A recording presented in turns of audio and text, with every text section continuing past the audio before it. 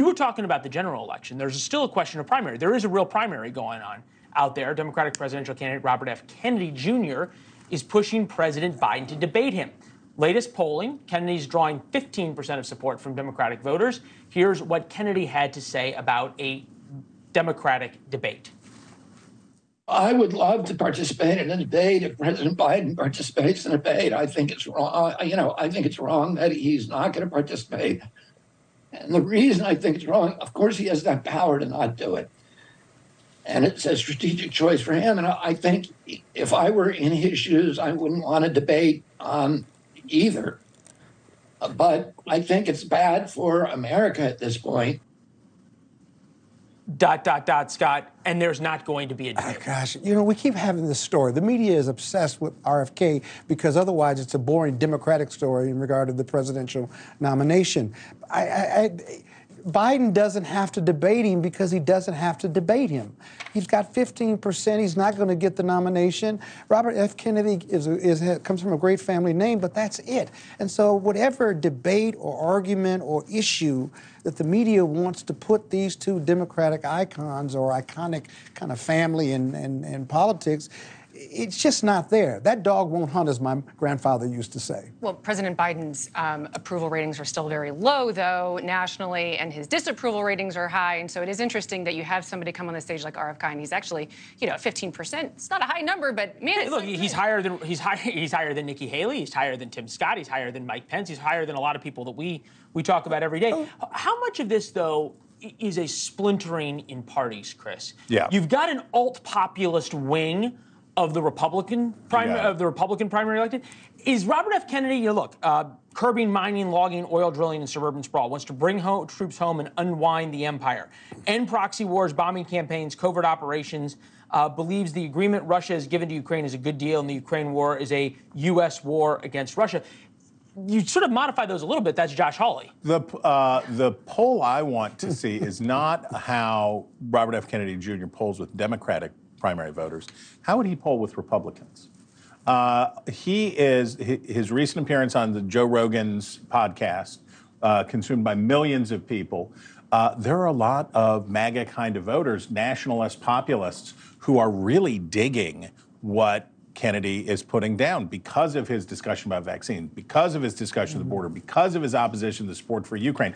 All of those things line up with a lot of the same kind of voters who back Donald Trump.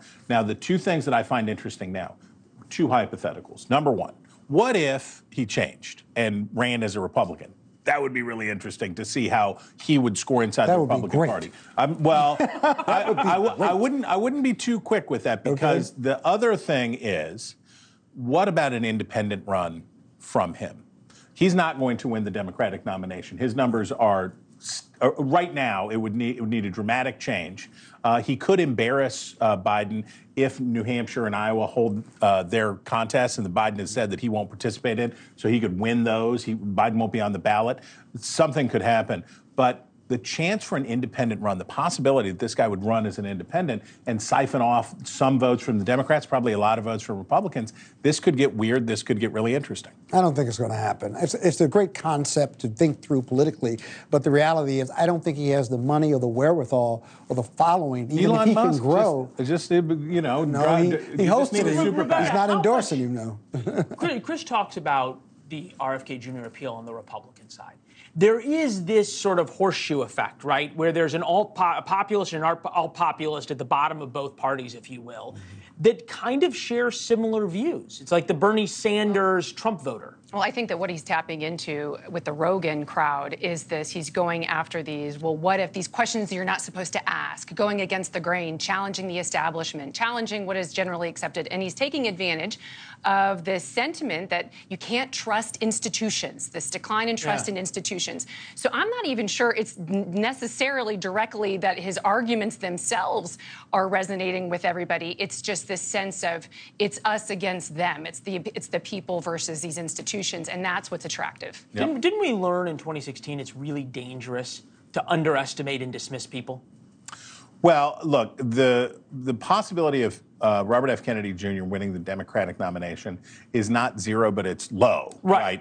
But the possibility of him damaging Joe Biden. The possibility of him damaging Donald Trump. This is what I think you're onto something, and I think it's real. There are the Bernie bros in the Democratic Party, but a lot of those folks are Trump voters too, right? There are those people. The horseshoe is real, and those nationalists, populists, the people who are progressives and the people who are nationalists, that populist connection is real. And what I see in RFK Jr. is somebody who is speaking to the disaffected, the very voters that Rebecca's talking about, these disaffected, angry, marginalized feeling voters, the same people who made Donald Trump president. Thanks for watching. Go to newsnationnow.com to find News Nation on your television provider. And don't forget to subscribe. Click the red button to get more of News Nation's fact-driven, unbiased coverage.